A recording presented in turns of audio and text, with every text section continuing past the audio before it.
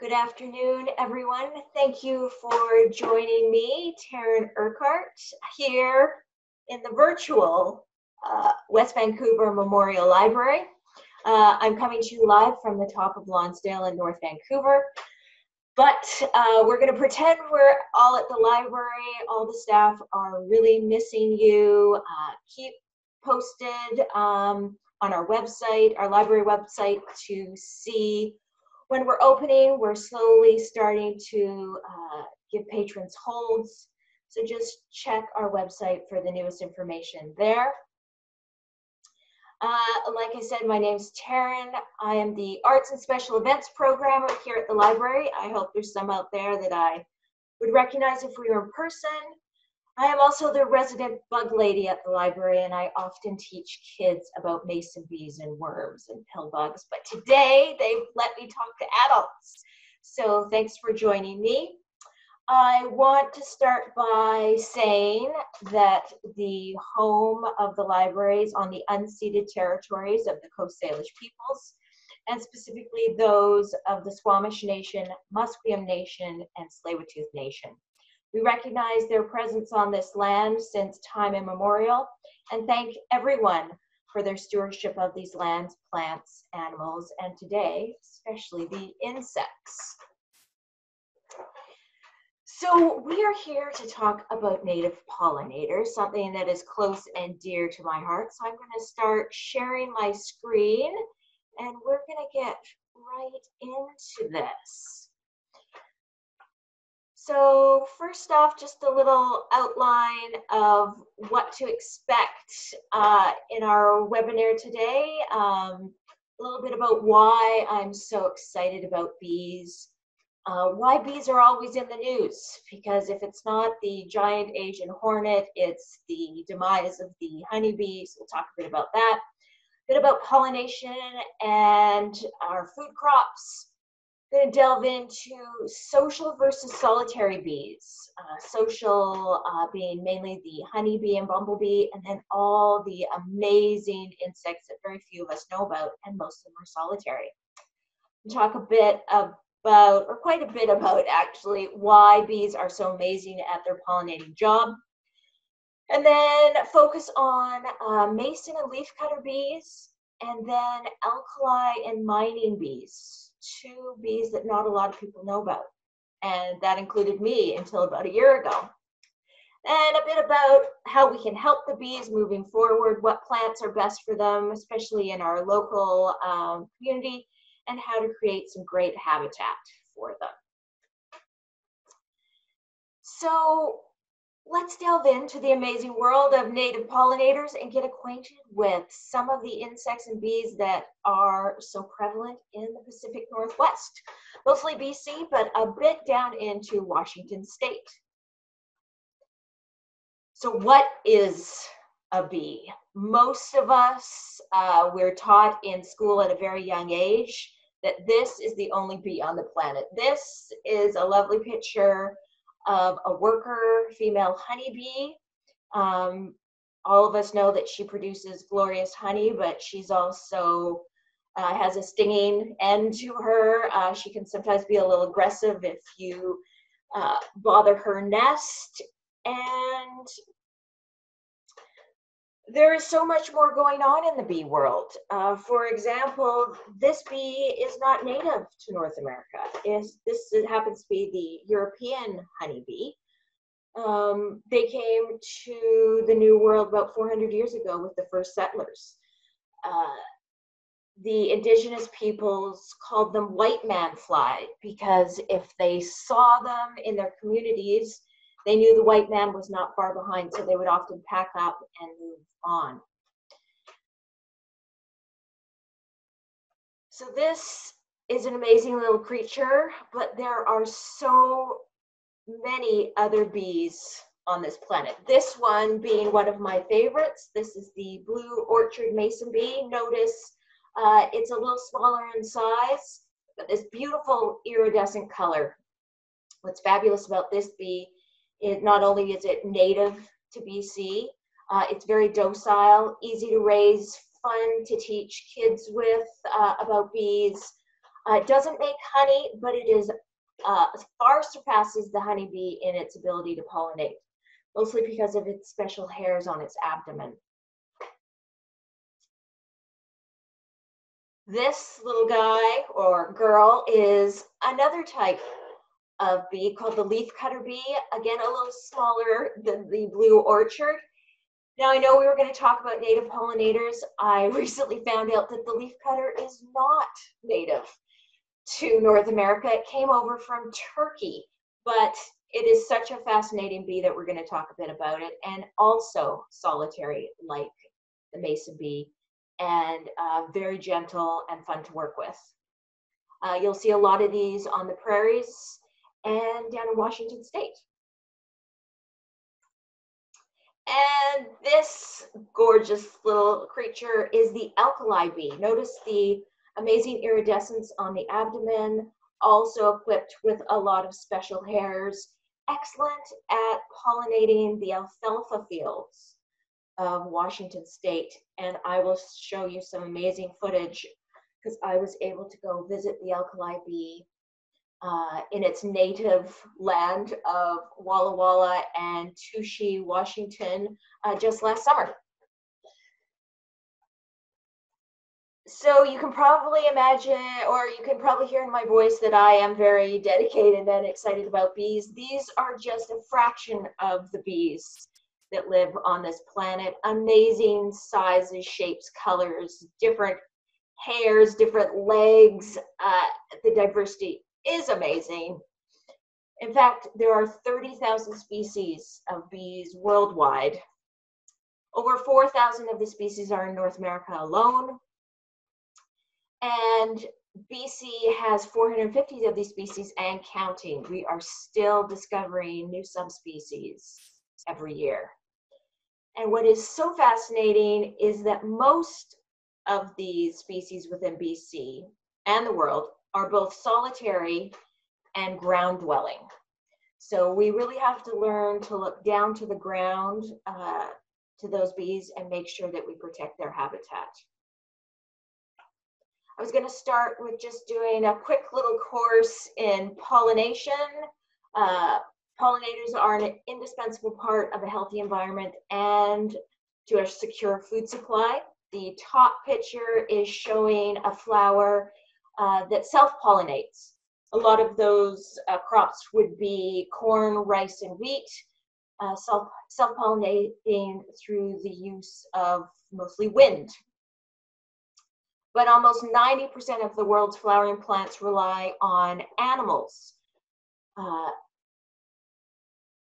to produce fruits and seeds, including 87 of the 128 global food crops. That amounts to about $243 billion Canadian, just on fruits and vegetables pollinated by bees. A third of everything we eat in a day has been pollinated by an insect. You may have heard in the media that some say we would starve without bees. This isn't true, but our diet would be extremely bland, full of mostly potatoes, corn, rice, wheat, and it would lack a lot of the gorgeous fruits and vegetables that we rely on for a large amount of our nutrition to stay healthy. Some of the big ones that we would lose out if we lost our pollinators are almonds. There's vast orchards of almonds, especially down in California, that are relying heavily on honeybees and mason bees at the moment. Apples, blueberries. Blueberries are doing really well with both honeybee and mason bees. Mason bees are excellent at buzz pollination, which some blueberries require. Cucumbers, onions, pumpkins, strawberries, to name just a few of the really big crops. You'll also see a picture of coffee there on the screen. I don't know what I'd do without my coffee, so those bees better not be going anywhere. The bees are also vitally important for fruit set and for complete pollination. I often show kids these pictures. You'll notice in the top left, those are cucumbers that were not adequately pollinated. The bees, or the number of bees, did not visit enough of the flower and make contact with the anther and stamen. and made these really little weird looking cucumbers. Raspberries are off to the right of that, those little nubbly raspberries that you'll often see when you're maybe in North Van or West Van picking raspberries and blackberries on the bushes. And then strawberries at the bottom. You don't often find strawberries that look like that at Whole Foods, but you'll find them in your own garden and maybe at farmers markets. Still tasty, but look a little knobbly. So decline of pollinators. We have over 4,000 species of native bees in North America that have co-evolved with our native plants over millions of years, and they are experiencing catastrophic declines. Loss of habitat is one of the big factors. In the top, you'll notice a picture of just a monocrop. We're planting vast amounts of single crops such as corn or wheat, and it's just taking over the native habitats, often habitats that have a lot of wildflowers that these native pollinators that are used to evolving with are missing.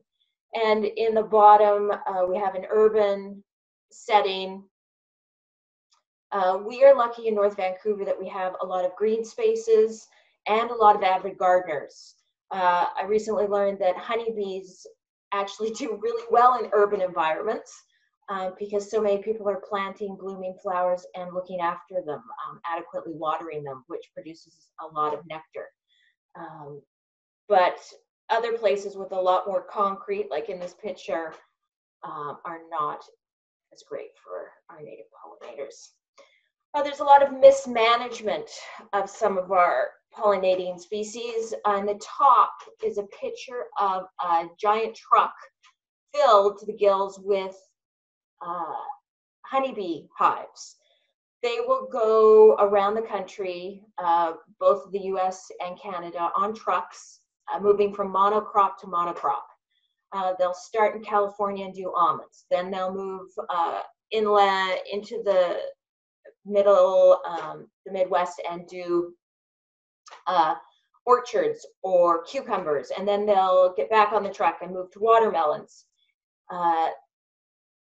We are excellent as humans managing bees, but it is not great for the health of the bees. One, moving them on trucks, and then also just giving them a one monocrop food source.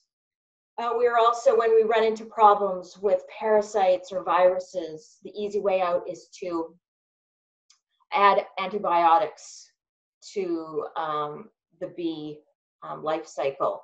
And for the short term, we can get away with it, but in the long term, we are creating generation after generation of bees that are not as healthy. But a lot of great work is being done at UBC and SFU to try and help this. So there is some positive things coming out of that. Widespread use of pesticides. There's a lot of spraying for mosquito control. The lower image is the green coating on corn. You may have heard of nicotinoids. Neonicotinoids in the media a lot. It's a derivative of nicotine. They coat the seed in this picture. It's green. It's taken up by the seedling as it develops and provides protection from insects as the plant grows. There's a lot of controversy from different factions about the effect this has on pollinators. Some say it isn't affecting them. A lot of the new research is saying it is. It seems that the neonics are actually in the pollen grains of the plants themselves, and then the bees pick this up and take them back to their hives.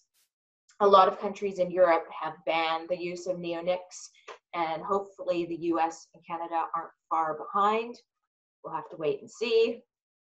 And then all of these factors don't help disease, virus, and parasites that many of these bees encounter on a regular basis anyway. But when we add to it the fact that we're moving them around the country and only providing them with one food source, these diseases and viruses get a hold of the bee colonies and they can't fight them off. The top picture is showing the Varroa destructor mite. You can see 4 or 5 red mites on the back of the bee. These actually develop with the egg and larva within the cell and feed off of their food and then feed off of the bee themselves. It isn't great for the bee, and then it makes the whole hive as a group hard to fight off infection and viruses. And then the lower picture shows something called wing shriveling disease, I believe it's called. And again, if you don't have a healthy colony, they can't fight off these viruses. And climate change or climate disruption is another thing that's affecting our native pollinators. The top picture of that gorgeous bumblebee is the Franklin bumblebee, which we now believe is the first bumblebee to go extinct in the US. Climate change is providing stressful for these bees as they struggle to cope with the weather extremes. One of the key impacts is the shifting of seasons, which comes with less predictable weather patterns. And the rapid changing of the season means that pollinators kind of lose synchronicity with the flowering plants that they forage on. And bumblebees seem to be they aren't able to go with these fast-moving climate changes like some of the other bees. Up to 40% of our pollinators may be at risk of extinction in the coming years, and it's kind of frightening. But not all hope is lost. I made this slide just to show you a few of the amazing societies and conservation organizations and community partners working together to change all this. In fact, May 20th is International Bee Day. If you see me, I will hopefully be wearing a fabulous bee hat and maybe a set of wings to celebrate. June 22nd and 28th is Pollinator Week. The Pollinator Partnership is live and well in both Canada and the US. They're a great website if you want to check them out. They always have amazing initiatives. The Xerces Society, that's their logo in the top right corner. They have some fabulous free webinars on right now, and they are instrumental in trying to protect the monarch along with many other pollinating species.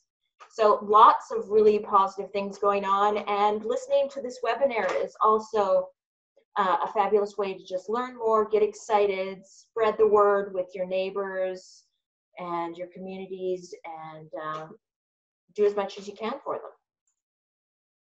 So let's delve right into some of the pollinators that aren't bees first.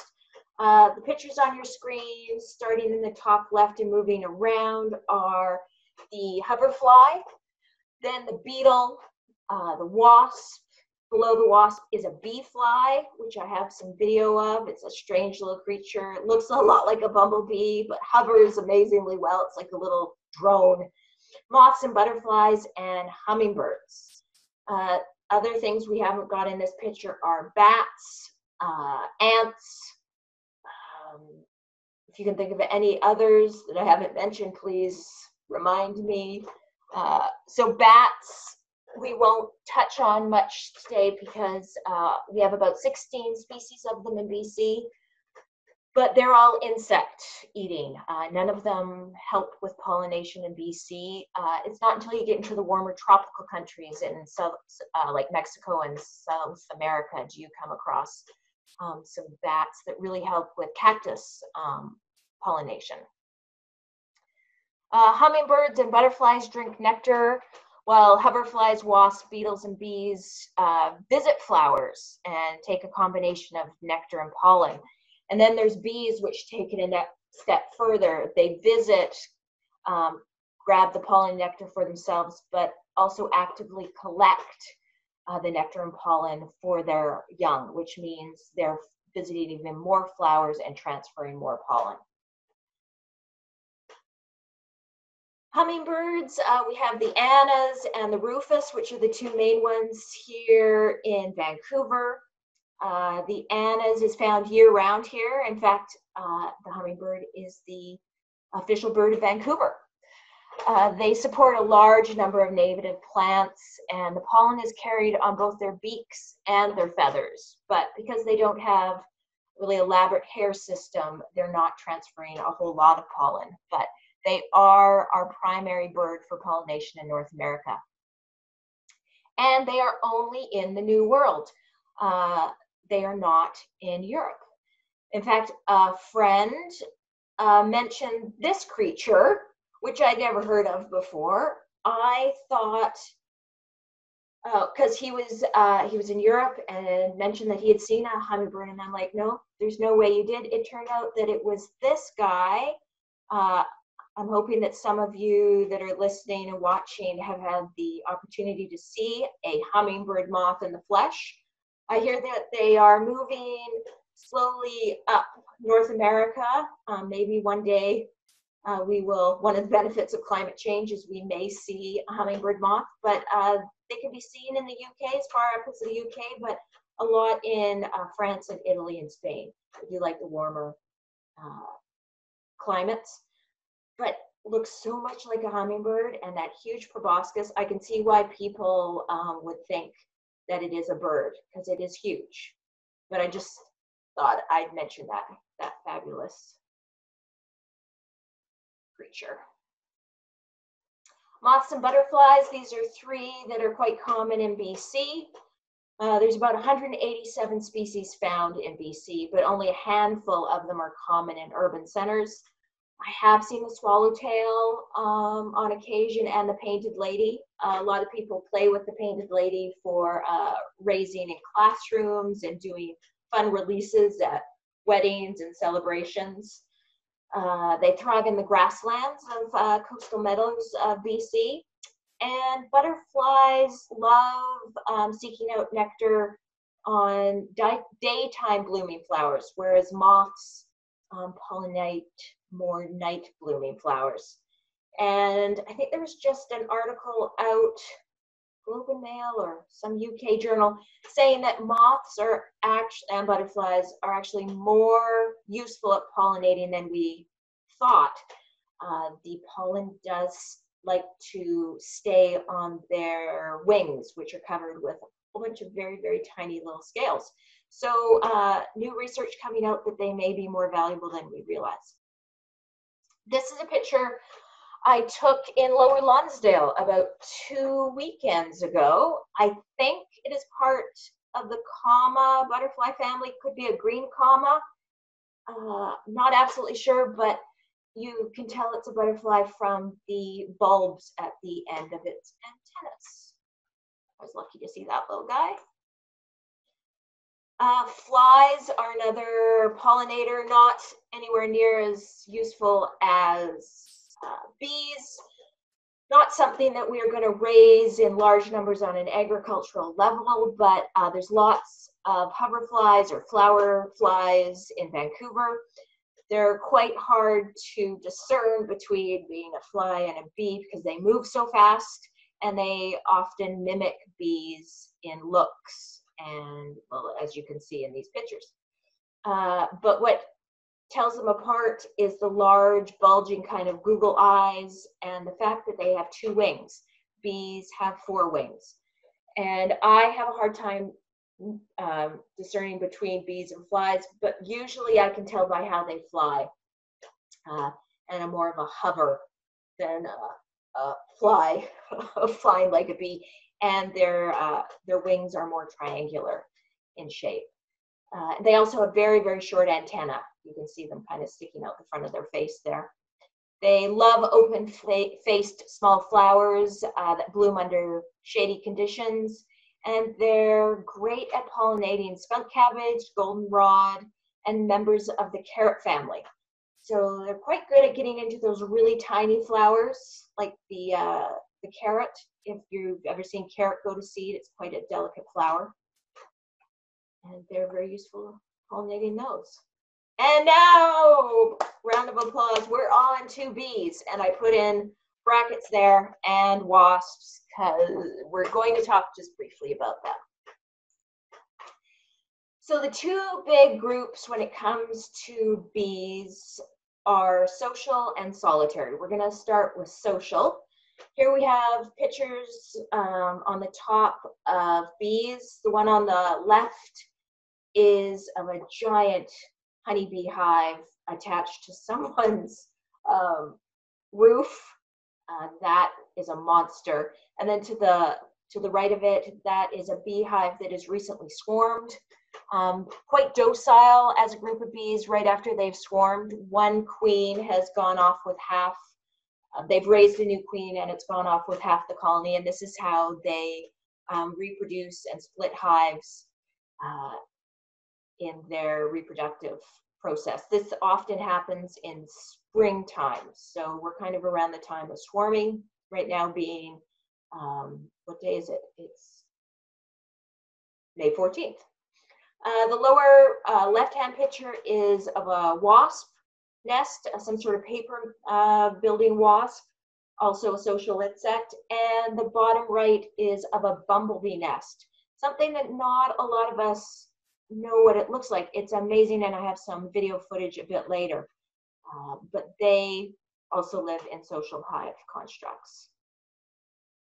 And that I will mention that social insects are we've been, as humans, quite good at managing social insects. We have much more, they're easier to manage, and obviously honeybees, we've been doing it for hundreds, if not thousands of years, dating back to the Egyptians on the Nile. They would they'd boat ride actually, the hives up and down the Nile, moving them from crop to crop. But the bumblebees, we have also learned to semi-domesticate wasps, not as great at pollinating, so we haven't really gone that route. These are some wasps that are quite common in Vancouver. The paper wasp, the common yellow jacket, the bald-faced hornet. The wasp, what makes a wasp quite different from a bee is the fact that their offspring needs meat. Not pollen and nectar. The wasp will go to plants for nectar, but they are really searching out that little piece of wiener from your picnic or hamburger, or that little caterpillar or aphid on your favorite plant. So you'll often see them flying among your lawn or your plants, looking for those little grubs to pick off and take back to their hive for their offspring. Just as an aside, bees evolved from wasps, not the other way around. I think it's not debated anymore. It's fact that evolutionary scientists believe that wasps were picking up pollen with their short hairs and taking it back to the nest, and their offspring found a liking for the pollen more than the meat, and that's when the bees started to evolve off of wasps and go more for pollen.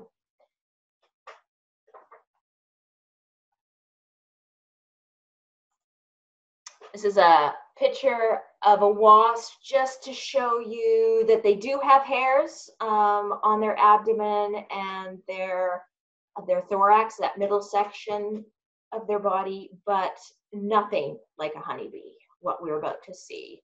Look at that gorgeous creature, covered in hair. It's on its legs, it's on its abdomen, its thorax. Honeybees even have hair coming out of their compound eyes. And I've included a close-up picture of the actual hair structure. I found it just the other night. The close-up of the hairs on the thorax. Notice that each hair is branched, almost like split ends, enabling it to really trap pollen grains between those little branches. I found this set of pictures from an electron microscope, several different types of bee legs. You can see the hair is straight, it's branched, it's curlicued, it's corkscrewed. I had never realized how many different types of hair bees had. It's also an interesting fact that the hair helps the bee build up almost an electrostatic charge, um, which really holds the pollen close to its body. And the hair is also very insulating, which is quite useful for some of the larger bees like the bumblebee, because they need to maintain a core heat so that they can get flying in the morning. So let's delve a bit more into the honeybee. You'll notice the pollen baskets on the back legs, or also known as corbicula. And bees are extremely neat and tidy. They go from flower to flower, pick up the pollen on their abdomen, and then use some special cone-like scopa on their legs to kind of form it into this pollen mound or ball. They also mix nectar with it, which causes it to form this nice little perfect packet. And you'll see honeybees all over North Vancouver when the sun comes out, and I think most of the cherry trees have passed here, but they were just covering the cherry trees maybe about 3 weeks ago in the sun, and the trees were just alive with them. It's also become quite popular to rent hives. One of my colleagues at the library, her mom, who lives just off of 29th in West Vancouver, has been renting a hive every summer for her beautiful garden. Unfortunately, last year, a bear discovered it and decimated it, so it doesn't look like she'll be getting a hive back soon. But I've also seen hives on the roofs of certain buildings. Certain strata have taken upon themselves to rear bees. I believe there's a hive in Edgemont. If you're familiar with Bjorn Barn, they make a fabulous butter scone. You take your butter scone and you take it up onto the roof, and there's some hives up there. So becoming much more trendy to have these guys in our urban spaces. This is just another picture of bee legs because, well, I love bee legs. Again, these are pollen baskets and just showing how neat and tidy honeybees are. I thought I'd do a shout out to Megali because I believe she's listening today. She owns a fabulous company called Bee Watch, and her partner make amazing observation hives. This one, I believe, is from Bowen Island School. She has set up some hives there, and also in some schools around West Vancouver. It is my future goal to possibly get an observation hive for the West Vancouver Memorial Library. I thought it would be amazing to have it as a teaching tool, up maybe in the story house next to our other bee tree. And honeybees, being a social insect, are absolutely fascinating to watch. So if you have any questions about honeybees, I highly recommend contacting Megali, and you can reach her at beewatch.ca. These are two fun pictures. The one on the right, it was going around social media a while ago. It was all about bee bums, and they are just so cute with their little feet sticking out of the flowers, so I had to include one. And then the one on the left, just showing a gorgeous bumblebee, nice and hairy, but also quite neat and tidy when it comes to the world of bees, again with that pollen lump on the specialized leg. These are some of the bumblebee species that you can find in BC. I often go on bee walks when it's a nice day and try to identify bumblebees, which is really hard to do. I went online and got a bee identification picture, and I thought, I can do this. All I have to do is count the number of segments on the abdomen and match it up with the colors. Well, there are so many different combinations of bands and colors. It is quite difficult to do. The one that's the easier of the 6 is the middle bottom one, the Vosoneski. Don't know if I'm saying that right, but mostly black with a yellow band at the base of the abdomen. That one I see around quite a bit. And being the month of May right now, you're going to see mainly female queens. They have a bit of a different life cycle from the honeybee. The honeybee has one queen that can often live for many generations, 2 or 3 years or more.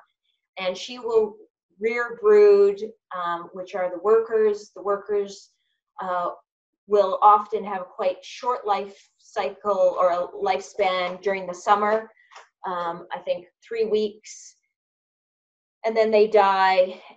But there are some of the hive that will actually overwinter with the queen, and beekeepers will kind of hibernate the hive, wrap it, and then as it gets warmer through the next spring, she'll start rearing the brood again. So kind of multi-generational hives that go on and on. The bumblebee is a bit different because the female queen will leave the hive in the fall.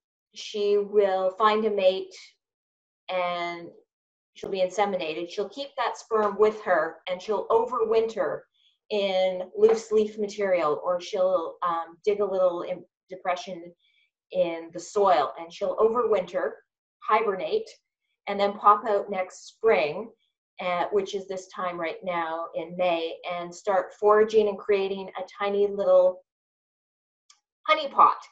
She will use that as her food source, and when she has enough nectar, she will hunker down and start creating brood and workers, and then the workers will go out and start doing the foraging. As it gets closer to fall, she'll create some queens. Her life cycle will die, and those queens will go out and go through the whole process again. So a bumblebee hive is just an annual event. And I've included this video to show you how a honeybee or a bumblebee colony kind of interacts. You'll see, I don't know if you can see my pointer, but the queen bee is a large one, kind of a large moving bee in kind of the bottom right quadrant. And then all of her workers, which are much smaller.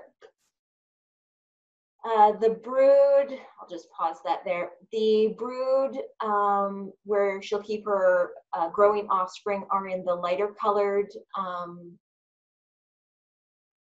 containers. And then in the lower left, you'll see cells that have what looks like kind of a liquid. That's their honey or nectar. It's not palatable to humans, but that's where they store that. And they're very dense little compact nests. Usually no more than 300 bees. They're quite hard to raise. People on the internet will show you schematics for making bumblebee boxes. I've never had any luck with them because they don't just like anywhere, and if the box is at all disturbed throughout the time they're in it, they'll just get up and leave. So they really like leftover bird boxes with nesting material in it, or mouse holes, or compost with a lot of grass. So yeah, you'll find these all over north and west, all over Vancouver. Bumblebees do something that no other bee can do quite as well, and that's something called buzz pollination. And I found this great video that really shows how they do it. Buzz pollination is needed for our tomatoes. BC is, in the Fraser Valley, is known for its BC hothouse tomatoes, and they use boxes of bumblebees. They buy them, bring them in, and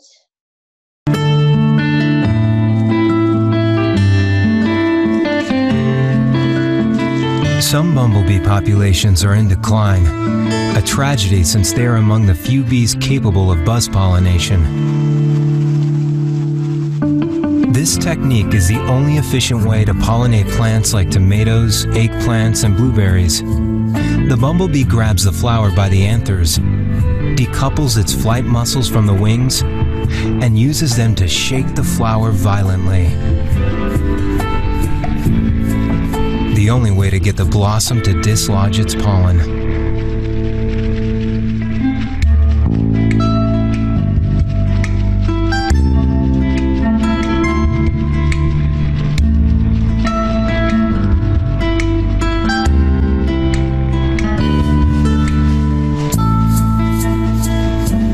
Which the bumblebees bring back to their colony.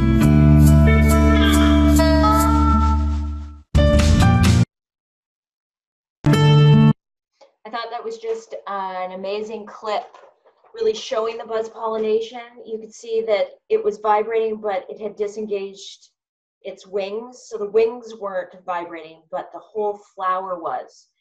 And then the pollen was just coming out of the anther and coating its abdomen, which it would then scrape off and put on its pollen baskets. And like the narrator said, we use these in hot houses. It's much easier to buy a box of bumblebees than get a bunch of humans walking around the hothouse with tuning forks, which I've seen people do. It does work, but that would take a really long time. So it's important to remember that most solitary bees are docile, non-stinging, extremely fun to watch. They're all over the North Shore. They often live in pre-existing cavities, like the bottom picture on the right, or they dig their own tubes in the ground, often with a little turret or mound of excavated dirt, which helps you locate their little tunnel.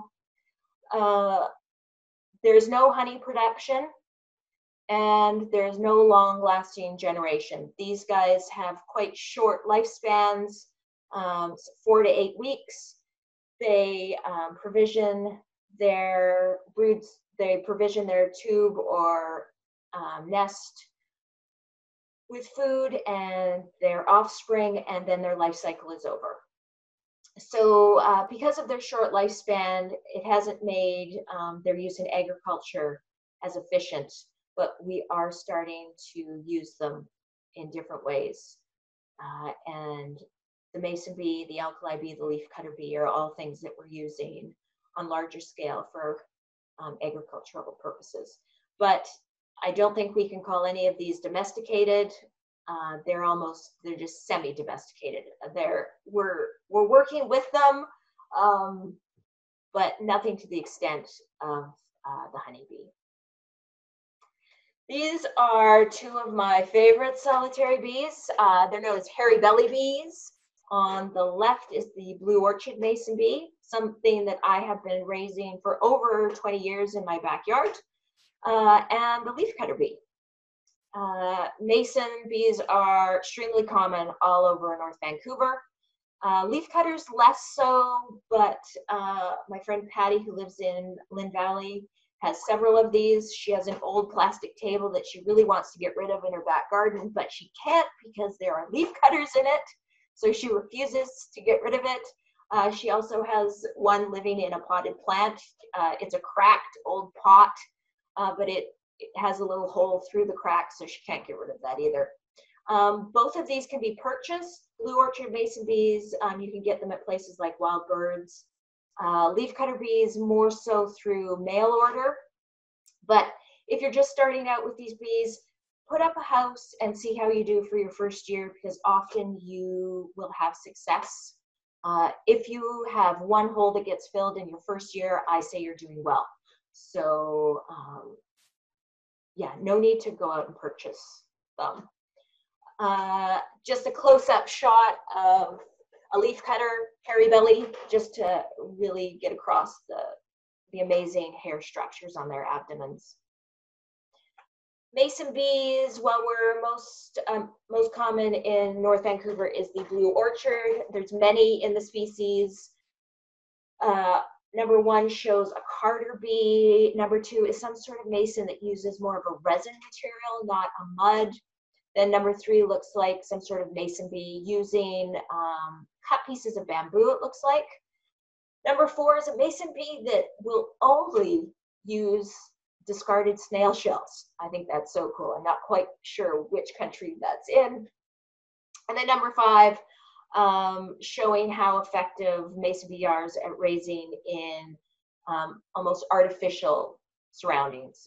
These are different types of drilled holes and tray methods. And if you have any questions about how to start raising mason bees, which way you should go, whether you should get cardboard tubes or straws or trays, you can always send me an email, because I could just do a whole other webinar on housing for mason bees. So we're not going to get too much into that. But different mason bees use different materials. Some use mud, resin, plant hairs, pebbles, masticated pulp of leaves.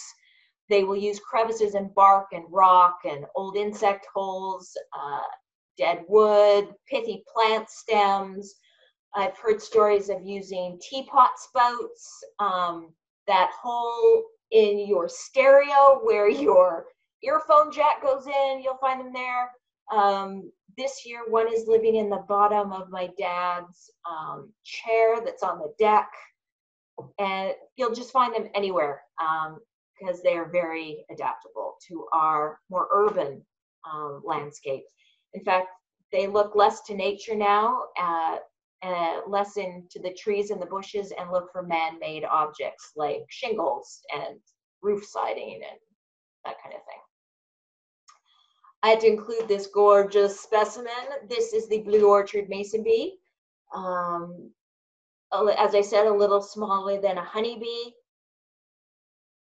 Unbelievable hair structure. This is a female. You can tell by her short antenna and her jaws. The jaws are not for biting, stinging, anything like that, but to actually hold the mud that she uses to line her nest holes. Often people think that they're seeing a blue-bottled fly, but it's in fact a mason bee, because when the sun hits a mason bee just right, has this kind of iridescent blue-black sheen to them, and absolutely gorgeous.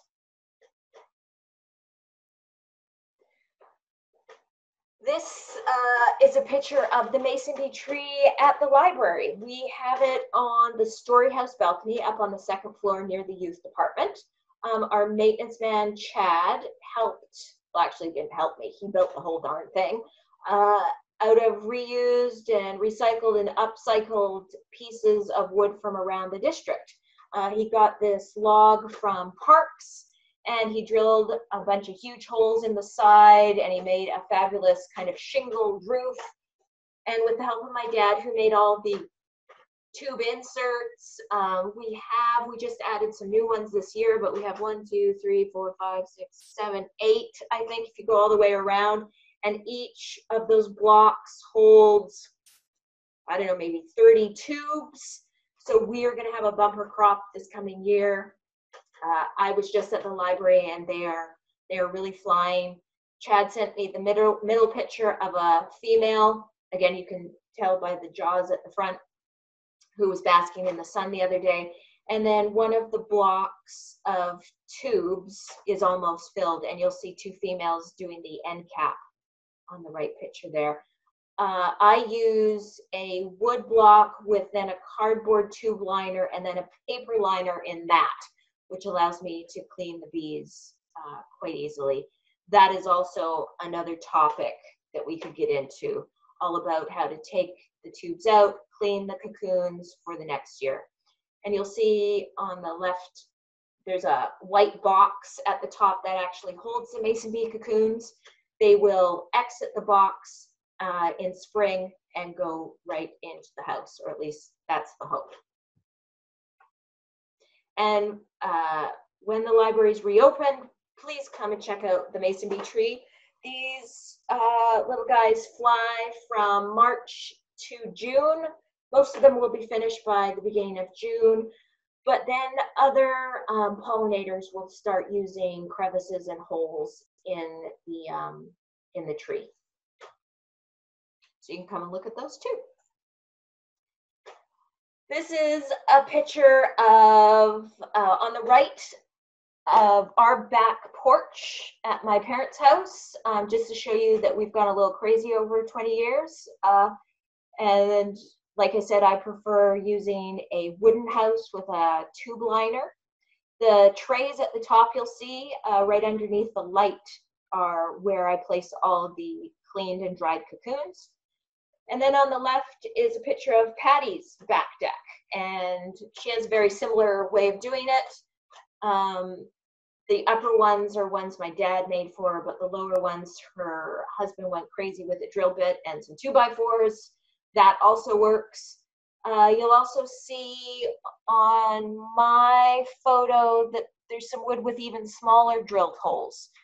That will encourage bees that are flying later in the year, all solitary, all non-stinging. Some of them are wasps that will pick aphids off of your plants and use different types of resin instead of mud. And you can encourage them into your backyards as well. This is the mason bee. On the left is the male mason bee, and then the female on the right. The male is a bit smaller than the female, has extremely long antenna, and this fabulous bushy mustache on its front face. And then the female, bigger in size, these great mandibles for picking up mud and manipulating it in her nesting tube, and then a much shorter antenna. And then just lots of glorious hairs everywhere. I took this video several weeks ago when we had that really nice weather, and the males always hatch first and then start patrolling the bee houses until the female pops out. And when he sees her, he grabs onto her. They often fall to the ground. In this case, I transferred them to a little side table. And then I just started filming them with my Samsung iPhone. And sometimes they stay coupled like this for a minute, sometimes 10 minutes. It just depends how long she'll put up with this. And, oh, and right there she pooped, which is something they all do when they first hatch. You would too if you were in a cocoon for an entire winter.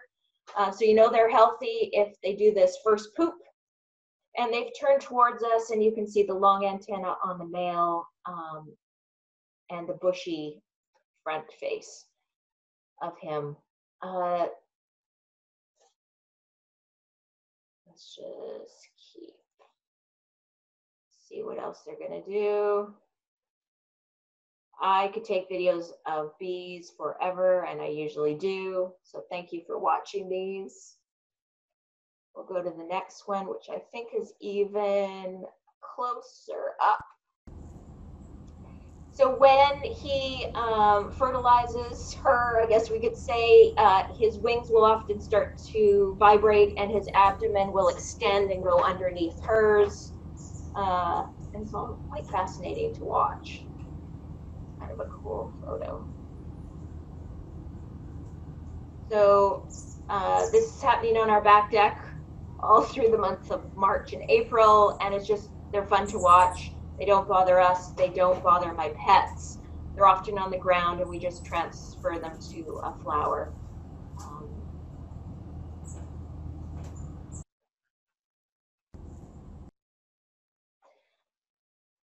Thank you for again bearing with me, but I was having fun with my slow-mo feature on my phone, and I set it up. And there you could see her with a giant piece of mud in her front jaws. And then this one coming in, you can actually see the proboscis, how they sip nectar kind of tucked under her head. And I love how the slow-mo just makes them kind of look like little helicopters. Oh, and then she's off. She still has mud in her front mandibles. And this one will go in, and oh, there she is again with her mud. So you can just get a drink, a cup of tea, go on your back deck and watch these guys for hours. It's very meditative. And just speak quickly about the life cycle. The female will hatch, like I said, in March, and she will find hopefully a beautiful tube that you've provided for her. She'll enter the tube and she'll mark it with a scent, we think, to kind of say, hey, everyone, this is my tube. She will then go out and start foraging for nectar and pollen, and she will make something called bee bread or bee butter, which is a lump of very rich in protein and carbohydrates for the offspring lump of pollen and nectar. She'll lay an egg on it, and then to keep that offspring nice and safe, she will create a perfect mud wall. Some people say that you need to provide your mason bees with mud. I have never found this to be the case. They seem to have no trouble finding mud in North and West Vancouver. So they go out and grab the mud, make the wall, and then they go forage again for nectar and pollen, make another lump of bee bread, lay an egg. You get the idea. Make a wall, bee bread, egg, wall, all the way to the end. And what's so interesting is she can choose the sex of her offspring. If it is a fertilized egg, it is a female. If it is a non-fertilized egg, it's a male.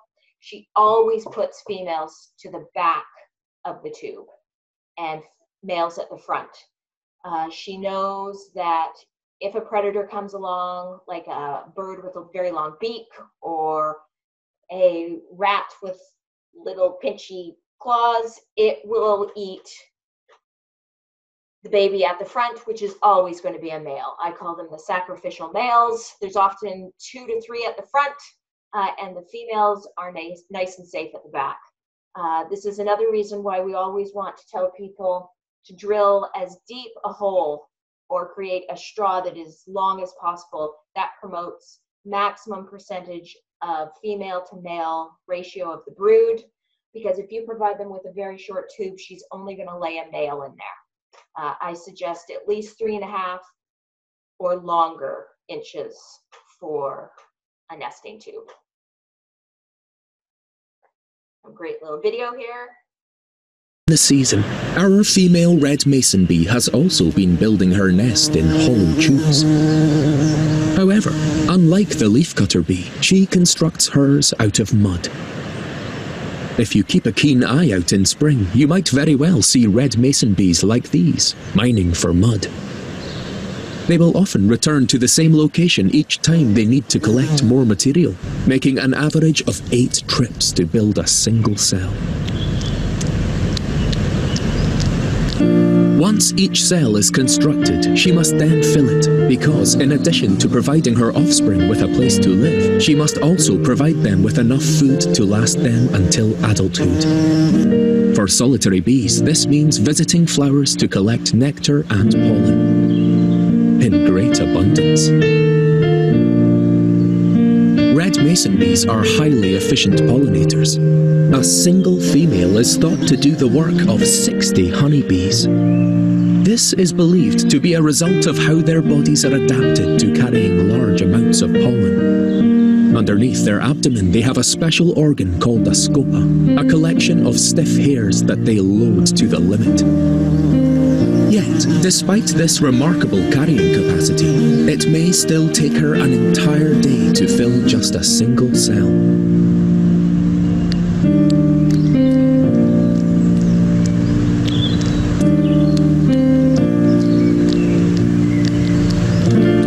She regurgitates nectar from her crop, which will supply her young with essential sugars for energy. The pollen she has collected will provide her young with protein for growth. This mixture is commonly known as bee butter.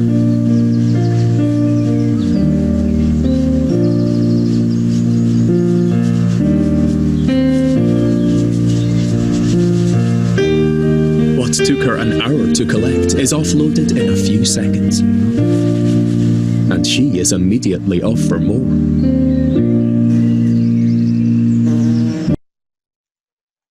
I wanted to This season, that video because I had never found footage of a mason bee offloading its abdomen of pollen like that before, and also regurgitating nectar to create the bee bread. I thought that was so cool. How effective. One, the electrostatic charge of her abdomen hairs had kept the pollen so tight, and then how effective she was with her legs at scraping it off. So I just thought that was super cool. A little video from my back deck of the mason bee finishing off the final mud cap. You can often they use all sorts of different materials, different types of mud. Some is sandy, some is more clay based, and all the different end mud caps will be different colors. And she will often have kind of a dummy cell behind this final cap. She almost knows that a bird's going to come. So there will be no baby for about an inch behind this final wall, and then there will be the bee bread and the offspring. And I just think that's amazing what she does. She has a little, you can see a little neck, and she's really good at manipulating the mud and kind of creating this beautiful little concave wall.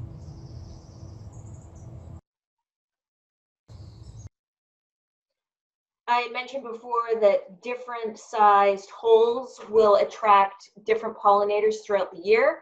And just to show you that, I did a cross section of some of the bugs or insects that have come to my back deck. So the first one, obviously the mason bee, and those are the fully formed adults within their dark brown cocoons.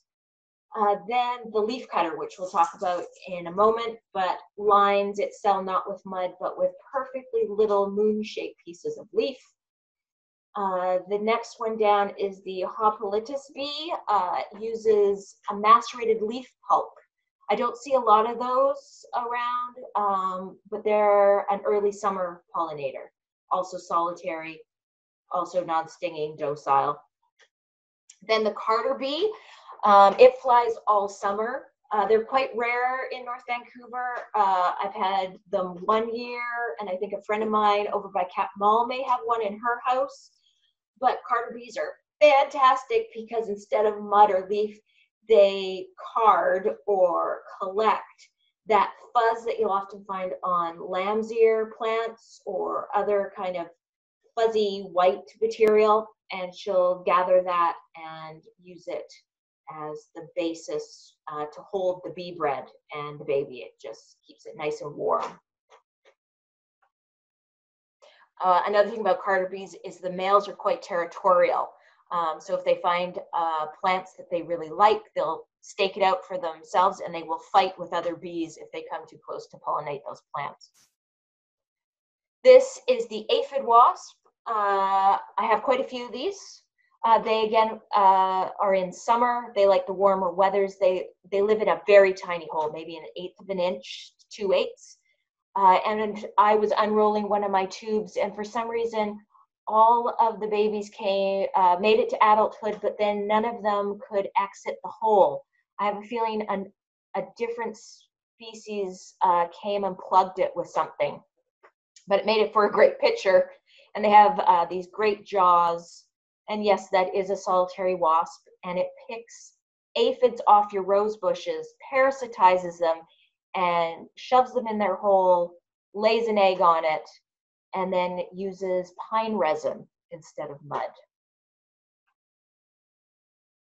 And the potter wasp is at the top.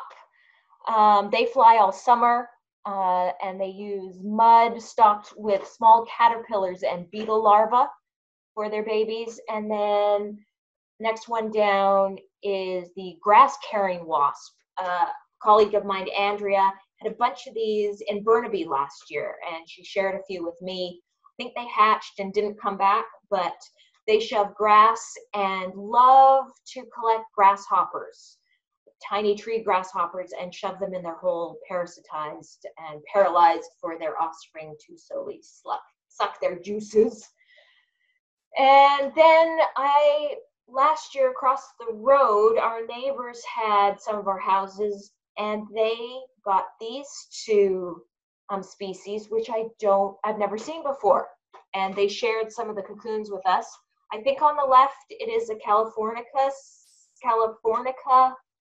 mason bee of some sort. And on the right, I don't yet know what that is. So I'm excited to see one, when it hatches, most likely later in summer, and what comes out.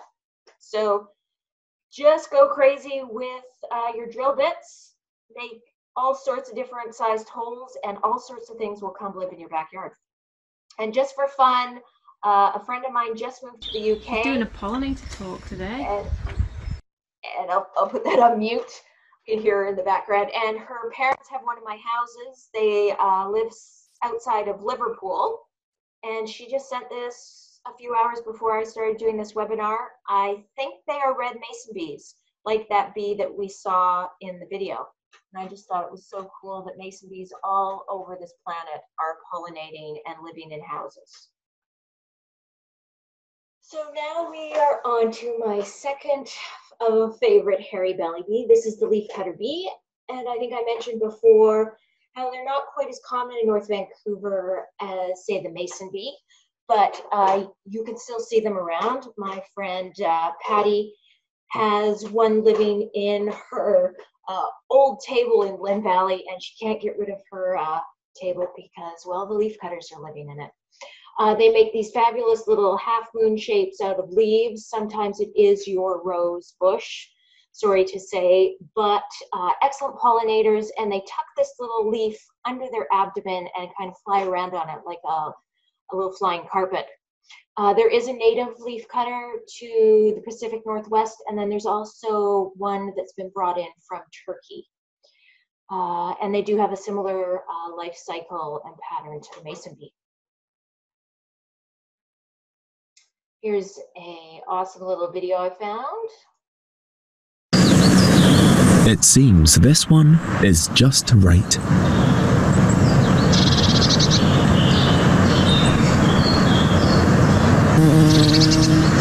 Leafcutter bees, as their name suggests, make their nests out of cut leaves.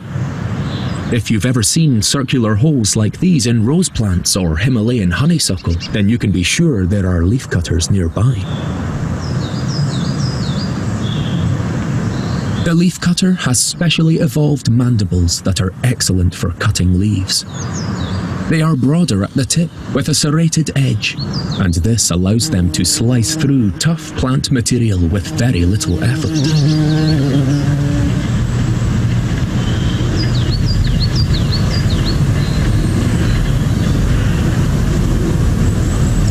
Back at the nest, she carefully folds the leaf into place and cements it down with her own saliva.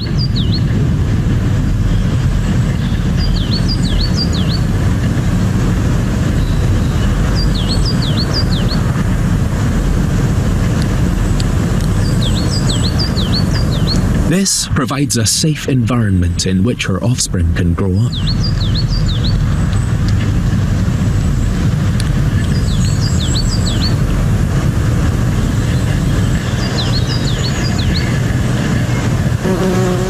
Earlier in the I thought that was just a great video, seeing how effective they are at manipulating that little perfect piece of leaf.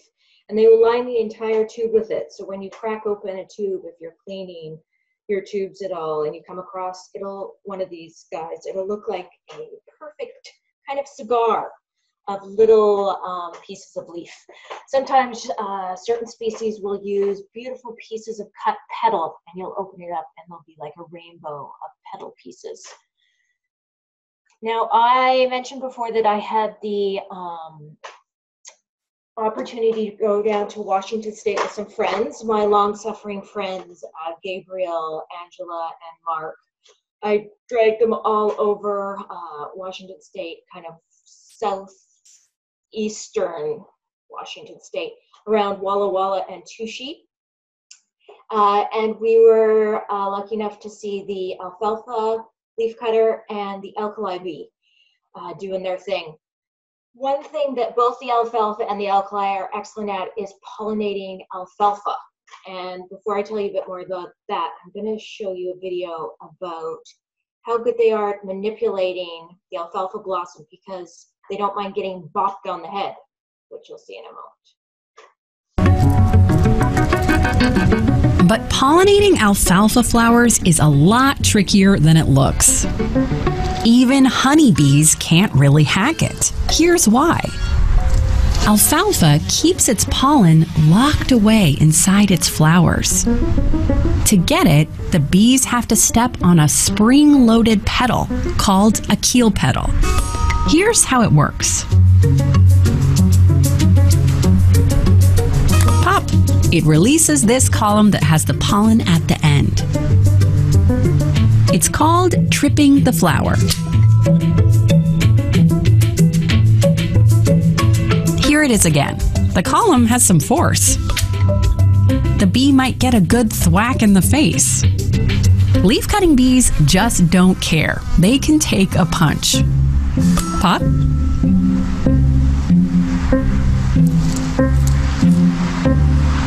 Pop.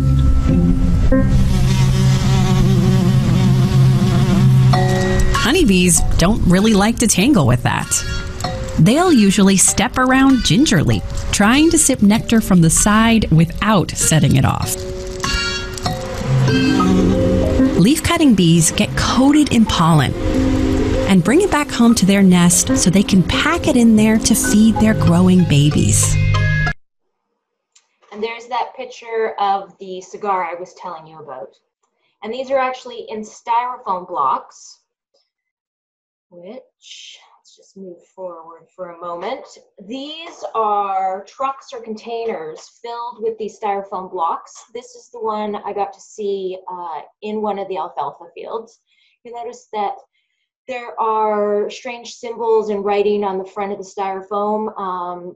The thought is that it helps the bees locate the actual hole. They would be saying to themselves, I'm the hole. 2 over and 1 up from the letter Z. That's the thought anyway. And kind of high contrast, blue and whites against the black. There's machines that you actually feed these styrofoam blocks into the machines and it punches all the leafcutter cocoons out of it. And I will pop that video of that machine in the resources at the end. So alfalfa leafcutter bees are raised both in the Canadian prairies. The prairie farmers actually raise the bees themselves and then ship the bees down to the Pacific Northwest, Washington State, and then those farmers in Walla Walla and Touchy hatch the bees and use them solely as pollinators of their alfalfa fields, not to make alfalfa, but alfalfa seed. This area of the Pacific Northwest makes up to 25% of the alfalfa seed in North America. And to give you an idea, let's press play. These are trays filled with the alfalfa cocoons, the little pieces of leaf, and it's a warm day in June, and they are hatching like crazy. Very docile, couldn't care less. They have nothing to defend, thus their docileness. These are some farmers that are just kind of moving them around and putting more into one tray. And then in a moment, you'll see they'll lift the tray and they'll put it into these kind of huts that are in the middle of the alfalfa fields.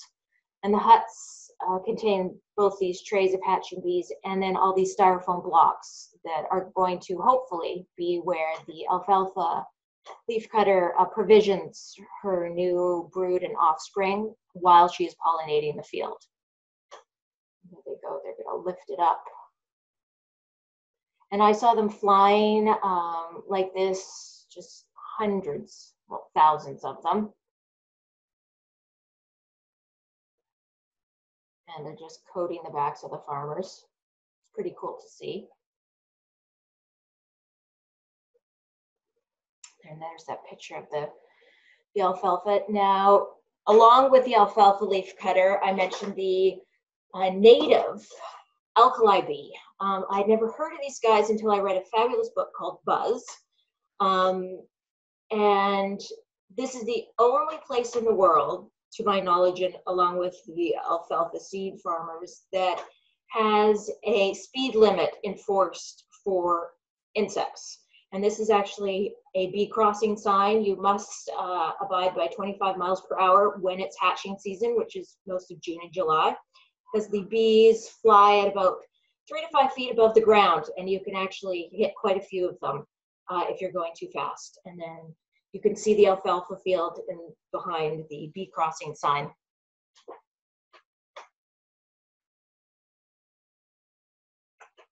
This is just some close-up pictures of the alkali bee with this beautiful iridescent abdomen.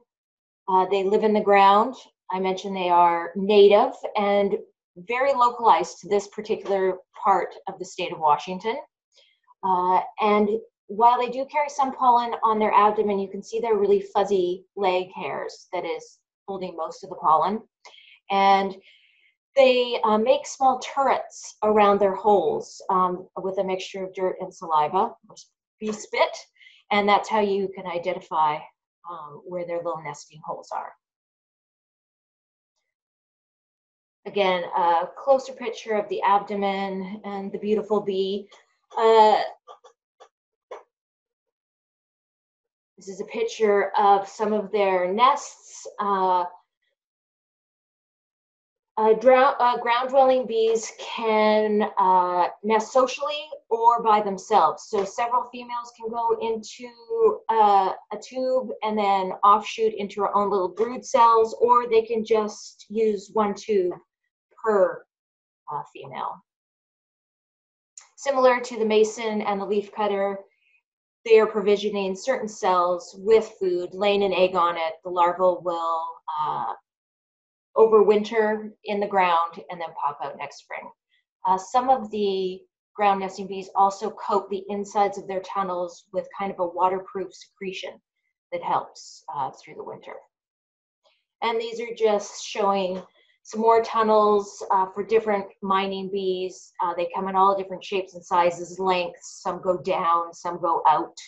So that was an interesting picture. And this is showing the artificial alkali bee beds that the farmers make around their alfalfa farms. The bees would have, in a natural surrounding, have found an alkali-rich, silty place in which to raise their brood, but the farmers figured out the perfect mixture of moisture and salt and made these vast, we call them artificial bee beds. In fact, you can see them from Google satellite. I found these last year when I was researching where exactly I wanted to go to see them, and I was circling them with red. And you can see how closely situated they are to the alfalfa fields, because unlike the honeybee, which can travel for kilometers looking for food, alkali bees are similar to masons. They have a very short travel distance. Masons can only go about 300 meters from their home. I mean, they can go further, but they choose to do short runs for food. Alkalis can do a bit longer, up to a kilometer, 800 meters to a kilometer, but they like to stay close to home. And we were there in the second week of June. It was quite warm, quite windy in this valley, and I wanted you to get a sense of what it's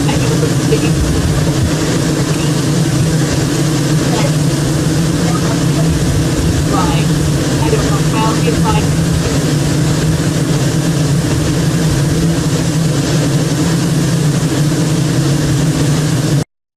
And as the heat throughout the day progresses, more and more start to fly, and they fly at about 3 to 5 feet, and they're just everywhere. I was in heaven. At one point, I was lying in the middle of the bee bed. My friends thought I was insane, but that's okay. And here is a video that Mark took. I've cut the sound, but you get a sense of how low flying they are. Often the bee beds are on a bit of a slope, and all this piping is to produce the perfect moisture content for them. It's a science now. The farmers work with a lot of researchers at Oregon State University and Washington State University. They're doing a lot of research on how to still use certain pesticides on the alfalfa, but not harm the bees. They often spray at night when the bees are in their tubes, resting. So some really cool stuff coming out of those universities. And there are just so many bees flying. And they could have cared less about any of us. They were just intent on going to the fields, getting their pollen, bringing it back to their tube, back and forth, back and forth.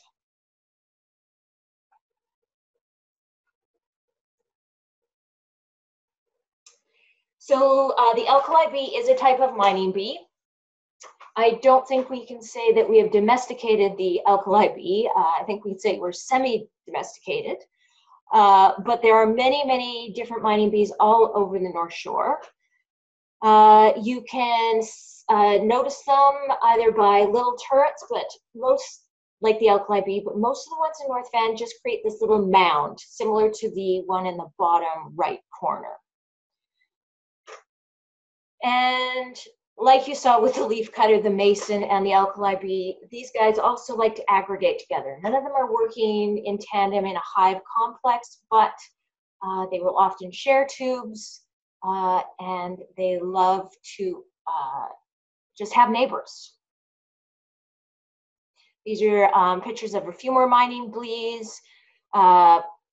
Sweat bees are also quite common in North Van. They're very, very tiny. I often find them on dandelions or buttercups.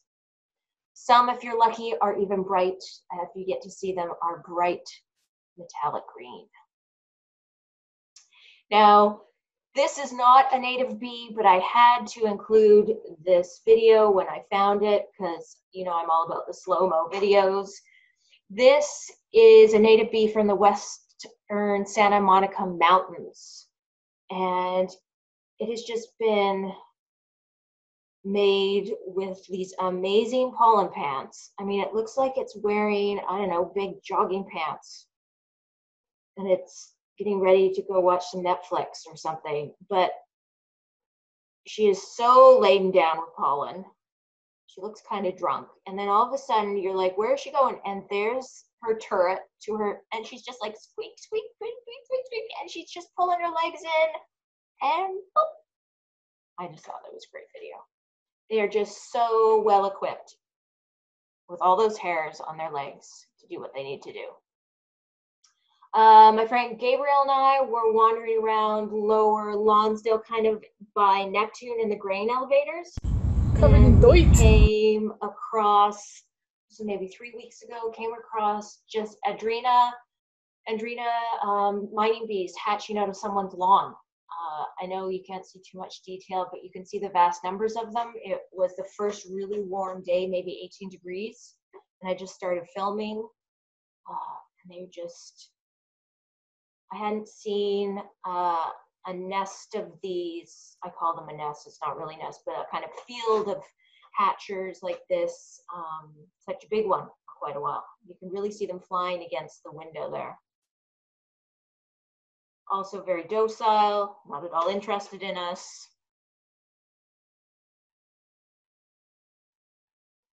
And these are the same bees. I just was able to take kind of some close-ups. The one on the left is a little mining bee on some Pieris japonica. And mining bees from the Andrena family have something called facial foveas, which is kind of a vertical eyebrow in between their eye and their antenna.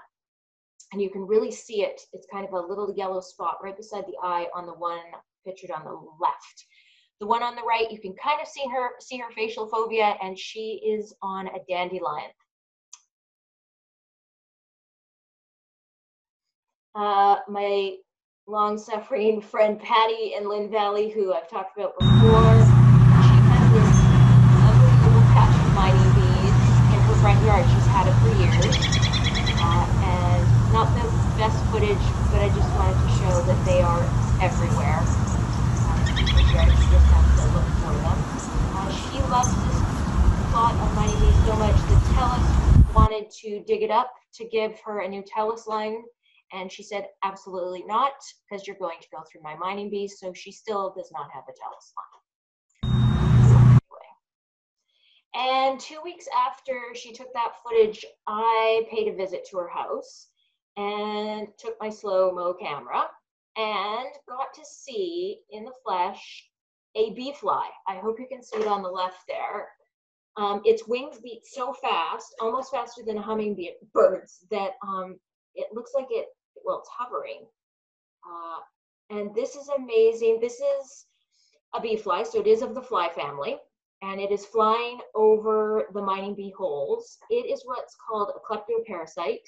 Bees have kleptoparasites. There are bee kleptoparasites, there are fly kleptoparasites, and the object of their life cycle is to shoot their egg, get their egg somehow onto the food source of another species so that their offspring can use that food source and survive. In the process, usually killing the insects that they've taken over the home of. So this bee fly does something quite interesting. She will actually rub her lower abdomen in sand, which I did get to see. It's not in this video. And she has a compartment in the back of her abdomen where her eggs are, and she kind of shoots sand up into this fold and coats her eggs with sand. We think it's so that it kind of disguises them. And then, like the video shows, she is going over the mining bee holes, and she kind of twerks her abdomen and shoots eggs down into whatever she thinks is a mining bee hole, in the hopes that her offspring will eat the food source, kill the mining bee, and her progeny will survive. I've heard of bee flies shooting eggs at like eyelets in people's shoes, because she can't really tell what is a hole and what isn't. All she can see is the high contrast. So I just thought that was a really cool picture. And they have this crazy nectar feeding nose proboscis that makes them kind of look like a cross between a bee and a hummingbird. But again, they're in North Vancouver. And just wanted to show you a few plants that are common around the North Shore that bees love. On the left is, I believe, a laurel bush. I found this right behind the library in the fire lane, and it was covered with mining bees and some other digging bees that are a little bit larger. And then on the right is Pieris japonica. You'll see this everywhere. The parks and district employees love planting this, mostly because it has a beautiful kind of cascading berry flower, and then this beautiful red leaf that you can see in the background. On the left here is flowering currant. See that a lot. Beautiful fuchsia pink flowers. And then on the right is Oregon grape, which is a native to BC. Bees also just love that one. On the left is flowering willow. I recently learned how important this is for pollen bees, all sorts of bees. Bumblebees, honeybees, little bees, all love willows. I haven't found one yet in my community, but when I do, I'm going to have my camera ready. And then on the bottom there, sunflowers, asters and sunflowers, bees absolutely love. And on the top right, thought I'd show daffodil. Now, they are not great at providing ample pollen for the bees, but what the bees love these kind of horn-shaped flowers for is a place to rest and get warm. Someone told me about a paper that talked about how the temperature within the trumpet and on the petals can be up to 10 degrees warmer than the surrounding air.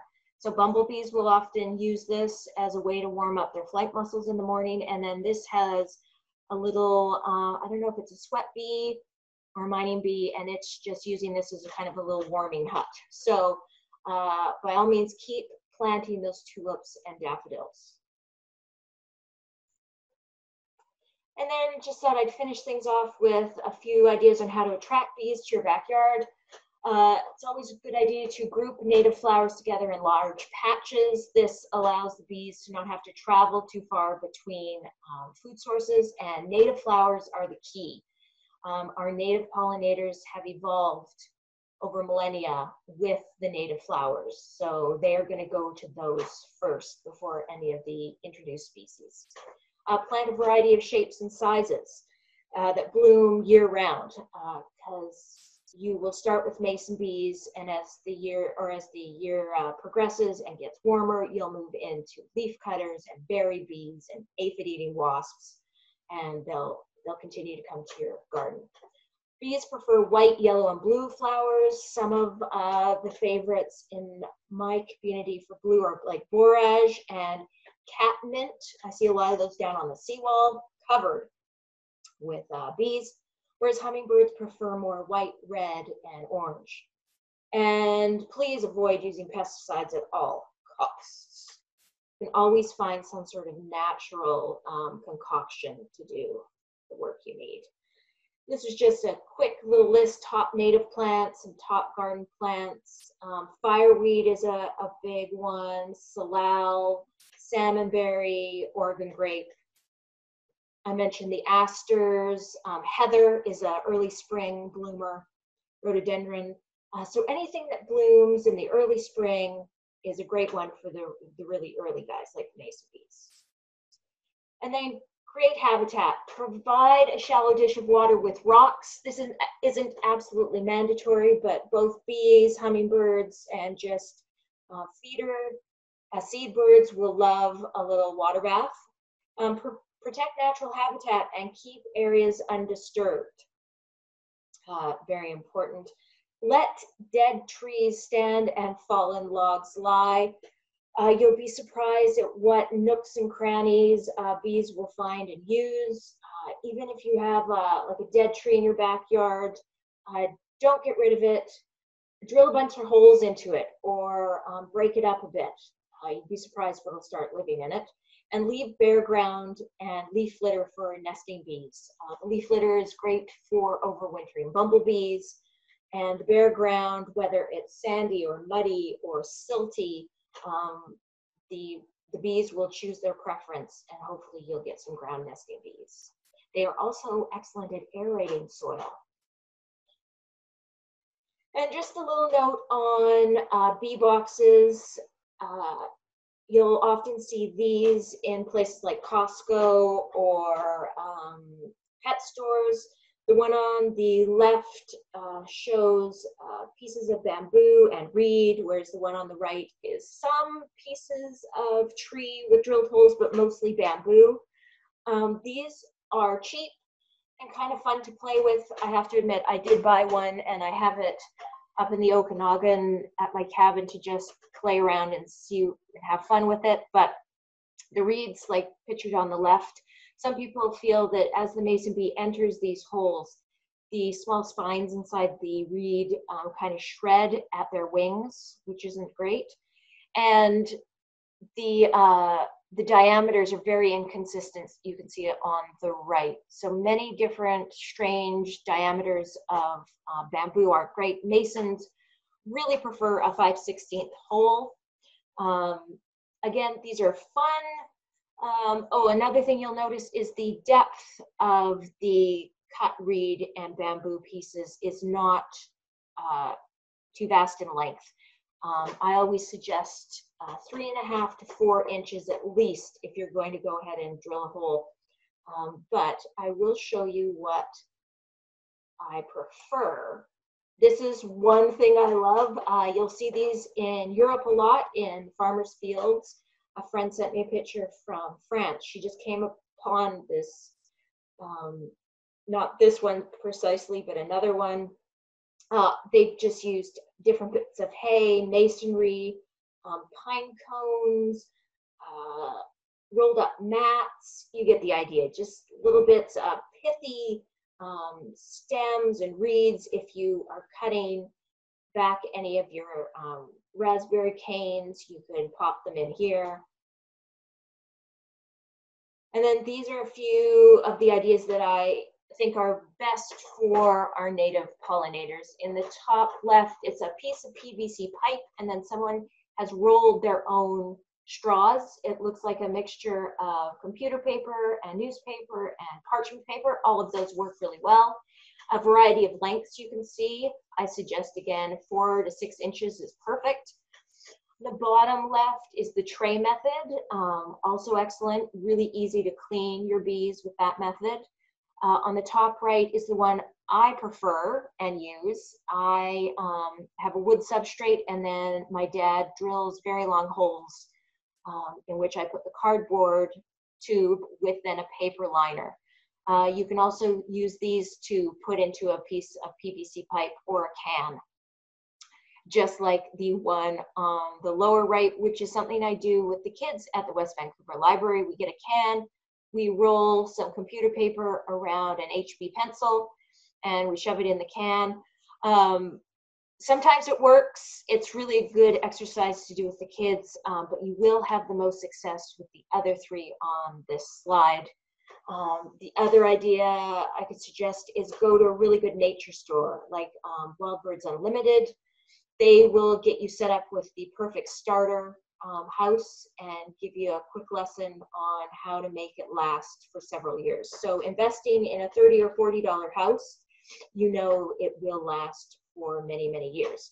And if you have the ability to put in these liners, even longer than that. If you have any questions at all about how to start your mason bee house, I am always available. I'll have my email at the end. You can always find me at the library. I'll include some more resources with this webinar on the YouTube channel. And yeah, just contact me if you need anything at all. So I'm going to end this presentation with this amazing video clip from a Disney nature movie called Wings of Life. It came out in 2015. I know a lot of you now have the Disney Channel if you have families, so you can watch Frozen 20 times a day, and you can actually find Wings of Life on the Disney Channel. So I'll see you on the other side of this little 4-minute clip to answer some of your questions.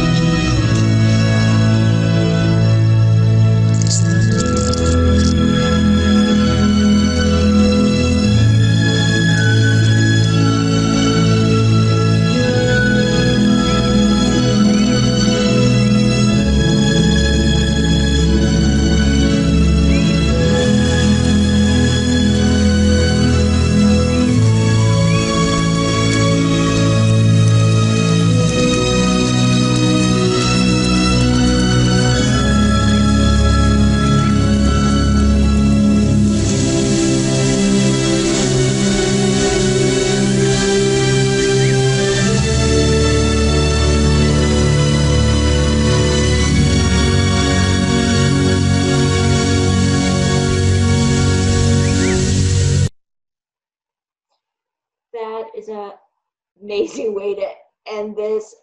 Who's with me and wants to go on a field trip to Mexico? If my friends are listening, that's where we're going next. I'm just going to drag you down to Mexico to look at the monarch butterflies. So get ready. I wanted to include this slide, which you can pause on once I upload this to YouTube. Some of my favorite bee online resources. I could highly recommend the Xerces Society YouTube channel. They have some amazing webinars. The Oregon State University Extension Service have this fabulous podcast called Pollination. Highly recommended. Talks about honeybees, native bees. I've been listening to it a bit too much, but fabulous source of information. And then Pollinator Partnership at the bottom there. There's a US site that's a bit more robust than the Canadian site, but they are doing some excellent work as well. And now we're going to just take a moment to answer some of your questions. So I'm just going to pause it here for a moment while I bring up the question box. And if you just give me a moment to do that, I'm just going to leave this slide up. It just shows some of the photo credits and film credits. So I thought we'd answer a few questions. First one, with so many people keeping bees now, do they compete with or overwhelm native bees? Excellent question. I